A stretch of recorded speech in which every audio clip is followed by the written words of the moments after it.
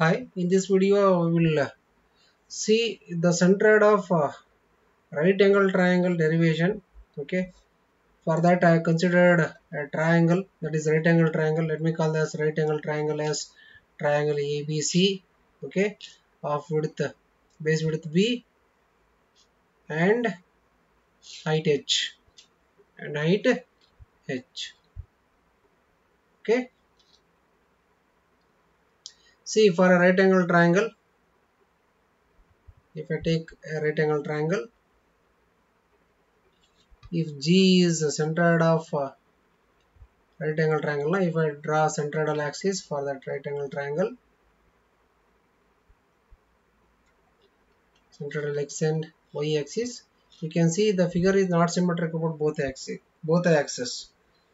Figure is not symmetric about x axis and it is also not symmetric about y axis. Therefore here we have to find both x bar and the y bar.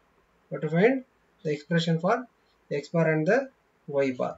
Okay, for that, here also similar to the derivation of the triangle, we have to consider an elemental strip of width b1, thickness dy at a perpendicular distance y from the base.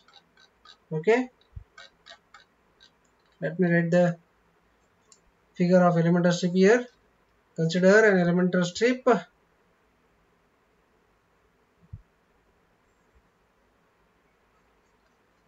okay, of width b1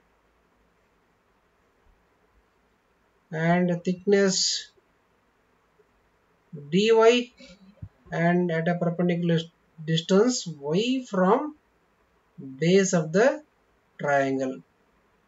Okay, let me call this elemental strip as EF. Okay, so the similar to the derivation of the triangle, I considered an elemental strip of width b1, thickness dy and at a perpendicular distance y from base of the triangle. So here we have to derive the equation for both x bar and y bar.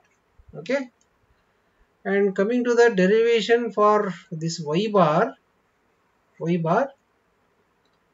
it is 100% similar to the derivation of y bar for the triangle. Okay, see, whatever the steps I have written, okay, whatever the steps I have written from here to, okay, from here to here, it is 100% same. Okay, it is 100% same. Finally, after the y bar,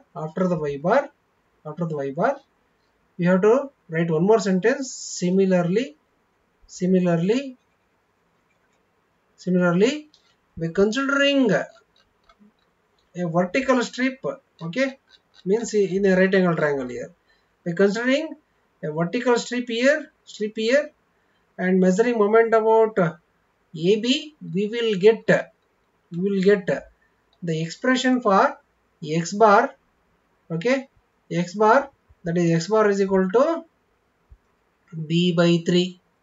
X bar is equal to b by 3. This is the additional step you need to write along with y bar is equal to h by 3.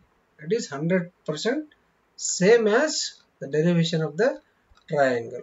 Okay, and this derivation of the triangle I have done in the previous video. You can just refer to the previous video, and this derivation of triangle is available in that video.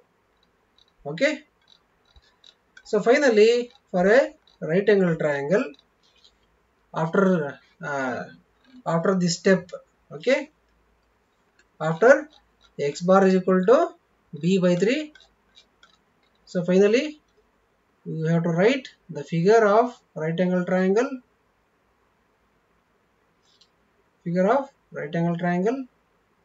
and you mention the formula. Okay, G is the centroid,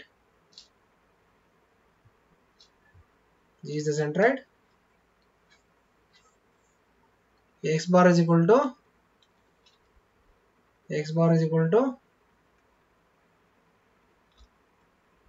v by 3 and y bar is equal to h by 3. Okay, from the